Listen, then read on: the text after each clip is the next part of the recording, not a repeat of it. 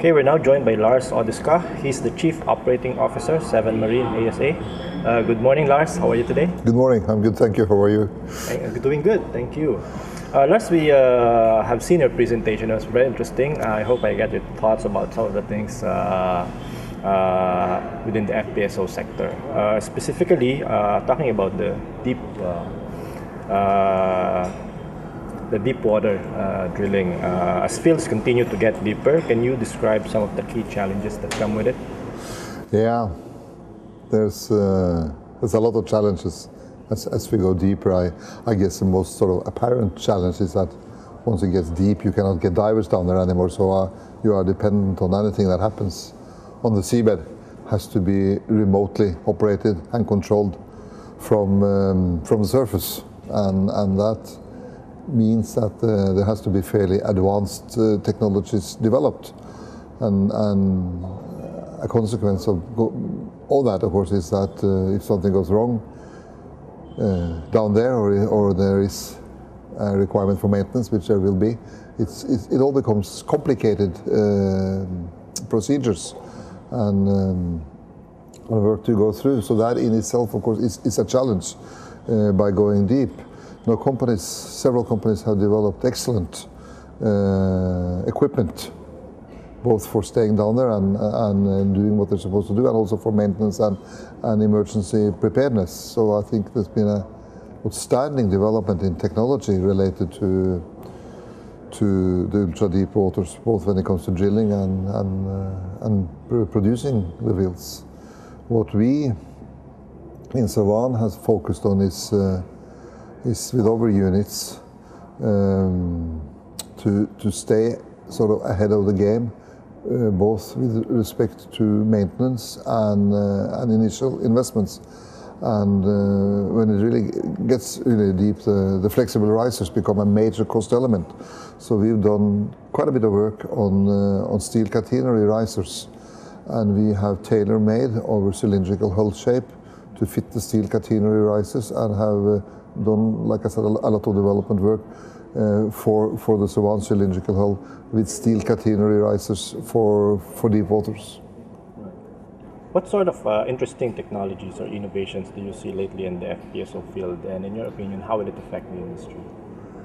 Yeah, it's technology, and cost-efficient technology is typically what's driving the market.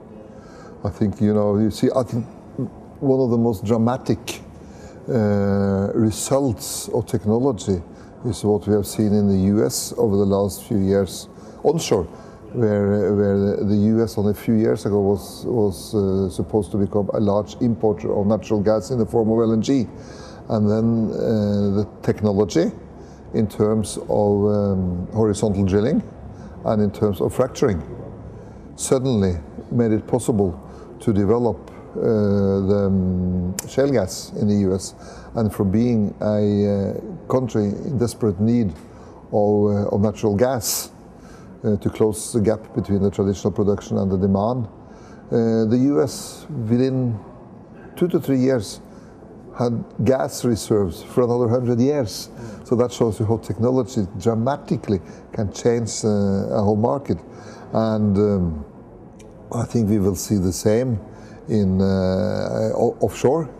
We don't know exactly what it's going to be, but I think what we've seen is subsea production, and subsea developments have dramatically changed the offshore field and opened up new business prospects for a number of companies. Now, one interesting technology that we are also seeing is the cylindrical hull FPSO. Can you tell us a little bit more about this? Yes, the cylindrical hull FPSO, of course, is the Sevan technology, which was patented in 2010 and has been developed since. And the first unit, the Piranema, went into production offshore Brazil for Petrobras in 2007. And since then, there has been a number of additional cylindrical units built. And as we speak today, there are 10 units in various stages of production or construction. and with Dana Petroleum selecting over technology for the Western Isles development, that'll be unit number 11. So why are these units so popular? I think it's a combination of their very good motion characteristics, particularly in severe weather, and the fact that they are cylindrical. There is no bow or stern. There is just one bow all around. And the consequence of that is that we do not need a turret and we do not need a swivel. So we're sitting spread mood and we're moving better than any ship-shaped unit in the most severe weather, and the cost saving by not having the turret and the swivel is in the range of $150 million, and that is significant for any project. Now, these are very good benefits that you mentioned. Many people will actually be curious, how does it compare to conventional design? What are the key advantages of cylindrical hull as compared to these conventional designs that we see in the market? Yeah, like I mentioned, one key benefit is the cost saving in the order of 150. And if you also include savings in complexity and steel weight, you may be looking at somewhere between 150 and $200 million for a comparable ship-shaped FPSO. That is significant. The other significant advantage is the life of a cylindrical FPSO. Because of the way it's moving, its fatigue life typically is far in excess of a ship-shaped FPSO, and particularly, of course, if you compare it with a converted ship-shaped FPSO. We have well above 30 years of fatigue life, while a ship-shaped unit, you will look at something like 20-25 years, I think.